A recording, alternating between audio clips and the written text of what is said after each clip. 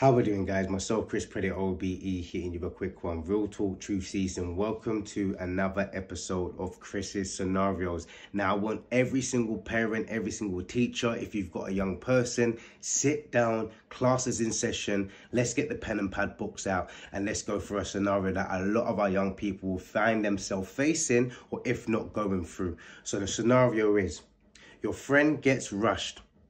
What do you do?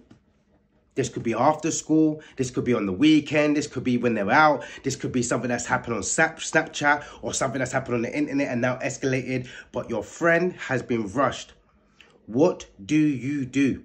Do you go and back them straight? A, go and back them. What are you talking about? Are you dumb?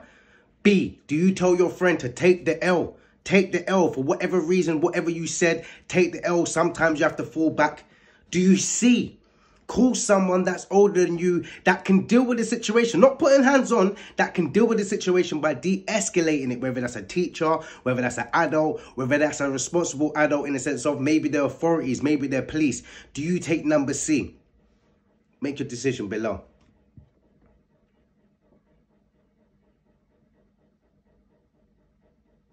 Five, four, three, two, one.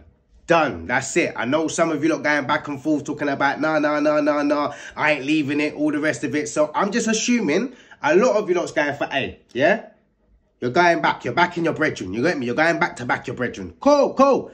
Let's go through the scenario. So now you've gone back and you've backed your brethren. Scuffle breaks out now. Man's putting hands on. So I'm going to show you a video of a scenario of what could be possibly happening. Let's take a look at this scenario.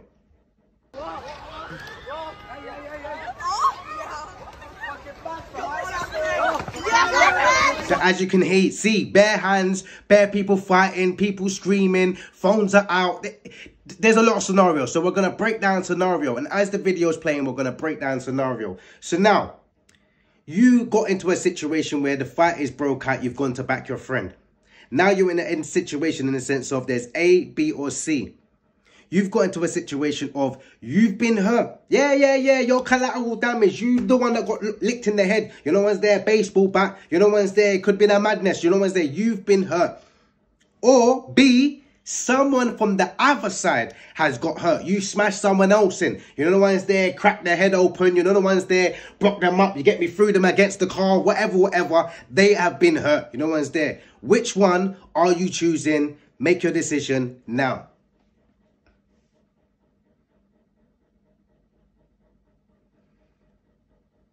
5, 4, 3, 2, 1. Which one are you deciding? Now, once again, I'm only assuming. I don't know, but I don't know how much people wants to be the collateral damage and take the hurt. So I'm assuming that you're going for A. Somebody got hurt. So now that someone's got hurt, this guy's broke up, mashed down, you know the one's there, that he's hurt, he's injured now, you know the one's there. So now we go to the last scenario, you know the one's there. This person, now that was been hurt, has now died. There's no A and B no more. There's no other scenario. I know you're like, no, Chris, what? No, he's dead. Yeah, he's dead. That's it. It's done. But before we go through that whole process in the sense of now you're in trouble or you're getting arrested or you might be on the run and everything, we're not going to do none of that. He's dead. Let's wind back. How many people are in that situation? Let's go through it. Just you, because you're the one that hurt them? Just your friend, because maybe it was your friend that hurt them, or all of you? Choose below.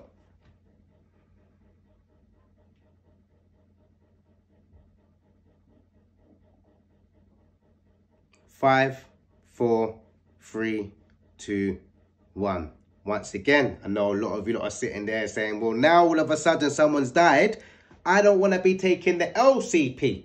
So I'm going to sit there and say, you know, it's my brethren, because they're the ones that stabbed him, or they're the ones that hit him, or they're the ones that done the initial hit. Okay. Your friend is now in court. Your friend is into a situation where there's a video that's being played. So now all of a sudden, everybody that was there, everybody is now an accomplice to murder. What, me even, Chris? Yeah, you understand, big man. What, did you think that you wasn't understanding? It was just your brethren? No, no, no, no. You lot all lined up. Everybody that threw a hand, whether it was one punch, two punch, whether it was just a kick, whether you were just standing there filming it. Yeah, you see you, the filmer. Yeah, you're on this trial as well. You're standing there as well. So everybody's lined up. You know the ones there, even the stand-up buyer. Yeah, the one that's just watching. You know the ones there like, I didn't do anything. I was just watching. You see you? You're involved as well. Everybody's involved. You see that girl screaming, leave it, stop it. She's involved as well. You know one's there. Everyone's involved because the way they see it is joint enterprise. And this is why it's so serious, guys. When sometimes you're sitting there and it's like, right, it's just a little fight, or right, I'm just going to back my friend, and not sometimes understanding the situation as it kind of plays out. And because you guys are all filming, it goes up on social media. That's evidence. I'll say it again. That's evidence. Bang to rats. You can't be sitting there, no, I didn't do anything, when they can see you throwing hands. They can see everybody in the situation. They can see your group chats when everybody's meeting up saying, this is what's going to happen. This could be after school. This could be something that's got mentioned in school. And now you're all kicked off. Once again, someone's died now, guys. For what? What was the big conversation about? You didn't like this person. That person was talking my name. That person beat up my friend. So I went back for that person, but that person was sleeping with my girlfriend, or that person was with my girlfriend, and that person didn't like me, so I didn't like that person, or that person's from that area. Whatever it is, think about it. Does that amount to a life? Peep what I'm saying. Peep what I'm saying. Because I know there's a lot of the times we get frustrated, we're angry. You're involved in it. You didn't mean sometimes for things to happen. I also get that part as well. But someone's life has been taken. What if it was your life? How would your mum feel? I know we run around and we think that, you know, like, we think that we're young adults and you will deal with the problem yourself, but you're gone now. Your mum's got to think about burying you. Imagine that. She brought you into this world, her child, created life, changed your nappies, fed you, watched for you to get to a young adult, for them to be burying you. All because of an argument, all because of a girl, all because of a disagreement, all because you didn't like someone. Let's think about the other scenario. You're 17, you've just killed someone. You're going down for murder. Peep the game. I know a lot of man them talk about cause gang in prison and man just get it done. Shower, man. Just think about it. Think about the things that you love right now. Think about the things that you do and you love that you couldn't even imagine not being able to do anymore. What are some of them things? Can you list them? Write them down right now. What is the things that you love? What's the things that you can't live without? Even you parents, write it down. The list of things that you can't live without. Show your child. Show your mum. Now let's go back into that situation. You're in prison. You're not seeing your mum. You're not seeing your brothers. You're not seeing your sisters. You're not having Christmas and birthdays. You're not being able to sit down in your bed and play computer. Get that nice home-cooked meal. Maybe a nice little hug sometimes for your mum, you know, when it's there, when you're feeling down. You might have a cold and you're not just feeling great right now. And you just, you know, just need that little soup or a little something to pick me up. You might just want to reach out to your friends, walk around to your friend's house, go and chill out. You won't have access to these kind of things no more. What about if you're dead? That's gone. And it's a sad thing that we have to play out these scenarios, guys. It's not just about you holding a gun and shooting it. It's not about you just stabbing someone.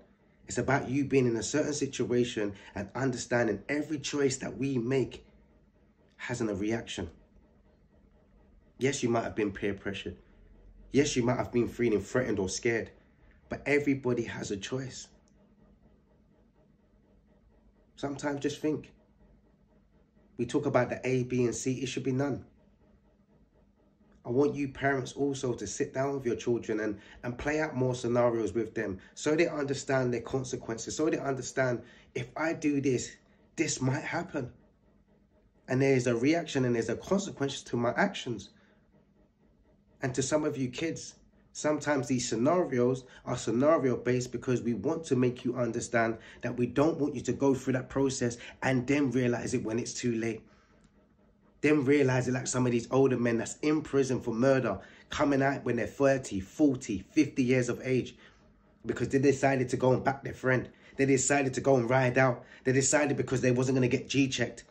It doesn't make you less of a person, less of a woman or a man to walk away from a situation. Do you know what? It takes a person of character to walk away from the situation. It takes a person of strength, integrity to walk away from the situation. Because you know you. It's not about you being moist. I'm not moist. I'm not a bad man either. But I told you what? I know how to handle myself. So if I know I'm in a situation, I feel no way for me to remove myself from that situation. It doesn't make me less of a man. I'm more worried about what I'm capable of doing. Some of you people get into a situation and you got to think about, if I punch someone, they could fall and bang their head. If I'm running around with a pole and I hit someone, they could hurt themselves. If I'm running around with a knife and I stab someone, I could go to prison. So it's not about you just being scared. It's not about you just, oh, but man's you're not a pussy. In fact, you're actually a real person. And you actually care about your life.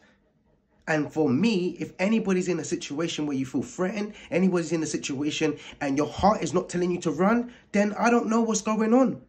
Because majority of people will run or get themselves out of the situation. Majority of people would walk away. I know sometimes our ego and our pride and where we're from and the ends doesn't allow you because man, them will try and run you down again and all the rest of it. But once again, think about the mentality that we're actually saying. You now are going to step up and be someone that you're not to prove something to people that you don't really care about. So once again, you're going to step up for people that you don't really respect, you don't really care for, but you're only doing it because you feel like it's an image. Kids, please be focused. Focus on your dream. Focus on that passion. Focus on what that little butterflies, you know, that little butterflies in your stomach, regardless if it's football, you've got techers, whether you're drawing, whether you've got art, whether you're a singer, whether you're an accountant, whether you want to be a prime minister, whether you want to be a scientist, doctor, whatever your passion is, and you're sitting there every single day and there's something in your mind. If it comes into your mind 3 to 4 times in that day, every single day, that's you. That's your passion. Sometimes I know we want to support and fight for our friends. And do you know what? That's loyalty. That's someone that's got integrity to defend their people. Of course, always defend your friends. Always defend them against bullying. Always defend them and stand up for what is right. But if you know your friend is doing something, you should be the person to be able to speak up and say, do you know what? Let's leave it. You're better than that. You've got potential. You've got a dream. I want to see you live. We need to stop giving flowers when they're actually passed away and start giving them flowers when they're actually living. But what's you guys' thoughts? Put your comments, every information below. Please get your kids involved. Teachers, please use this as a little bit as an assignment inside your classrooms and let our young people know that how much important of these scenarios are, but at the same time, how great they are. If you'd like to book me, please get on to chrispreddy.com, or you can easily email me at info@dreamsreality or weareunapologetic.co.uk. Get in touch with us, guys. Let's start making a difference.